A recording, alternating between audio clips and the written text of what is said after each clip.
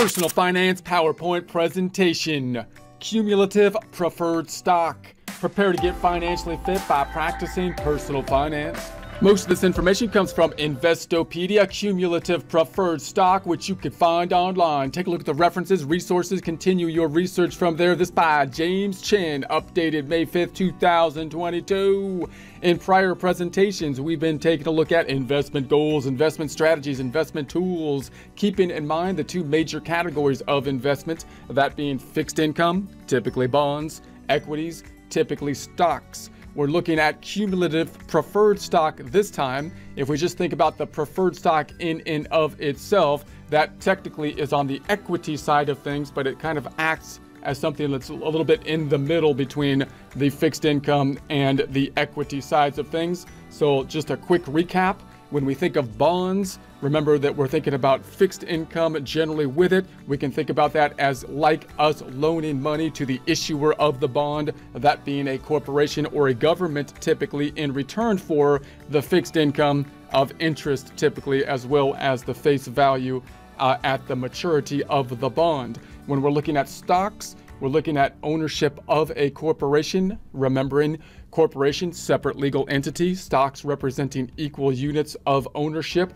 Typically, when we're talking about stocks, we're talking about publicly traded corporations, those on an exchange, making it easier for investors to be investing in them. So keeping that in mind, we're now looking at what is cumulative preferred stock. So let's give a quick recap on the preferred stock. The preferred stock is technically on the equity side of things, but it's got kind of characteristics that are in between, or characteristics that are similar to a bond side of things. So the preferred means that it's preferred in that you usually get paid before the common stock with regards to the dividends, and it's preferred in that if they were to liquidate, the company go out of business or get bankrupt, then they get paid before the common stockholders, although after typically the bonds. That's kind of why it's kind of like in the middle. So now we're adding the component of the cumulative for the preferred stock. So the cumulative preferred stock is a type of preferred stock with a provision that stipulates that if any dividend payments have been missed in the past, the dividends owed must be paid out to cumulative preferred shareholders first. So when we're thinking about dividends, that's a payout from the corporation to the owners, typically shareholders. We usually think about the common stock with regards to the dividends. Now remember, dividends are similar to draws for a sole proprietor. So if I was a sole proprietor, for example, or a partner, I would make money in the business and draw money out from the business for personal use. When we're invested in a corporation, we can't really do that in the same way because the corporate stocks are equal units. So I can't have one owner drawing out more money from one share than another owner.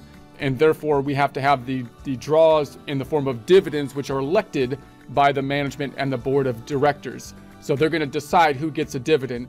That's different than the fixed income where you have bonds, which is kind of like a loan to the company. They have to pay the interest on the bonds. They have no choice. They can't, unless they go bankrupt or something, default.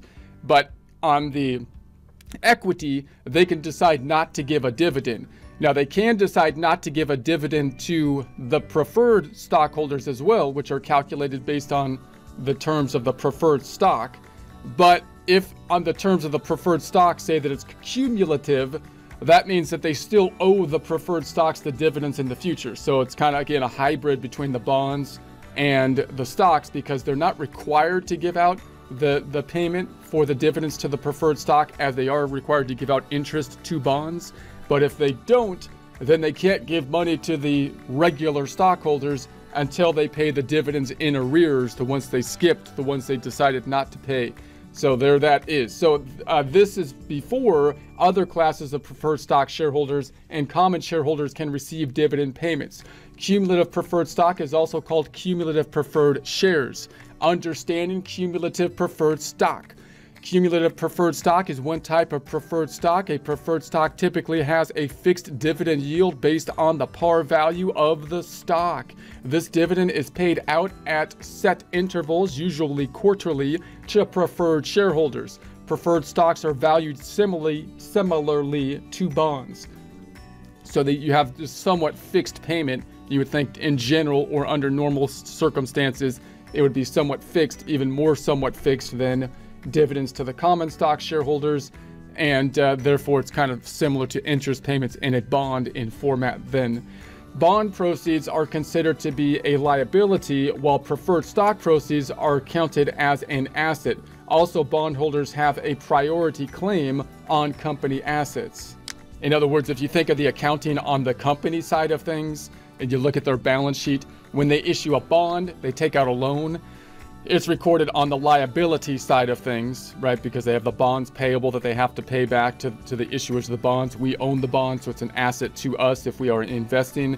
And the preferred stock proceeds are counted as assets, meaning you don't have that same kind of liability situation with the preferred stock, because it's not like a debt instrument, but instead you're getting funding when you issue the preferred stock as the company, and it's an equity interest. And remember, the accounting equation is assets equal liabilities plus equity. So assets is what the company has, liabilities and equity are who they owe, the money to. If it was a bond, it would be like a third party, like a liability. Equity would be the owner, basically owing back in essence to the owner. So missed payments and cumulative preferred stock.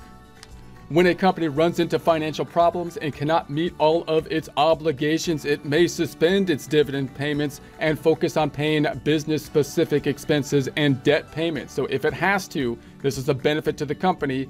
They can't say, hey, look, we're just not going to pay the preferred stock dividends. That would look bad. They don't really want to do that typically, but they can do that, and they cannot do that so easily with a bond, because they would default on the contract. They default if it was a bond on the interest, if they didn't pay the interest.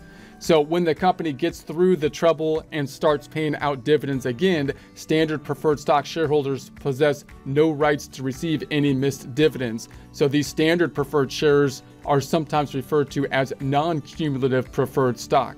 So if you don't have that stipulation and you are in the preferred stock, you might just lose the dividends in that instance. In contrast, holders of cumulative preferred stock shares will receive all dividend payments in arrears before preferred stockholders receive any payments. So if you have that in place, then you're going to say, well, you can do that. They can not pay you there, but they're going to have to pay you before they pay the stockholders. And if they don't pay the stockholders, the people that vote for the board of directors for a long time, they're going to get pissed. So you got to pay back. That puts the preferred stockholders in a good position. Essentially, the common stockholders have to wait until cumulative preferred dividends are paid up before they get any dividend payments again. For this reason, cumulative preferred shares often have a lower payment rate than the slightly riskier non-cumulative preferred shares. Example of how cumulative preferred stock works. For example, a company issues cumulative preferred stock with a par value of $10,000 and an annual payment rate of 6%. The economy slows down. The company can only afford to pay half the dividend and owes the cumulative preferred shareholder $300 per share. The next year, the economy is even worse and the company can pay no dividends at all. It then owes the shareholder $900 per share. In year 3, the economy booms. We're back in business, allowing the company to resume dividends. The cumulative preferred stock shareholders must be paid the $900 in arrears in addition to the current dividend of $600. So notice they were able to not pay the dividends in the past, but now that times are good again, they can't pay the common stockholders who they're trying to make happy, because those are the people that vote, until they pay the dividends to the preferred first and the ones in arrears, including the ones in arrears. So once all cumulative shareholders receive the $1,500 due per share, the company may consider paying dividends to other classes of shareholders. Risk factor of cumulative preferred stock. As the cumulative feature reduces the dividend risk to investors, cumulative preferred stock can usually be offered with a lower payment rate than required for a non-cumulative preferred stock.